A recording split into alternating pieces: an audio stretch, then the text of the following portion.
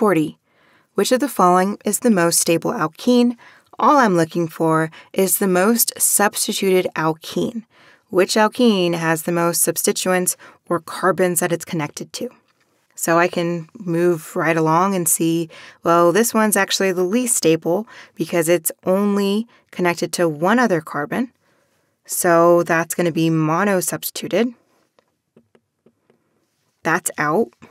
And I can look again and see this one and say, okay, this is connected to 2, so that's di. It's di sub. Let's see if there's anything better. Same thing with this one. It's connected to 2. If it's difficult to see, I recommend drawing in those carbons at the double bonds, and then from there just connecting and seeing what they're attached to. It's attached to 2 other carbons. That's why it's di.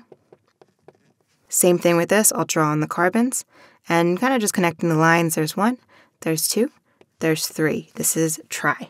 So it's tri-substituted. That's our best option. So that's the most stable.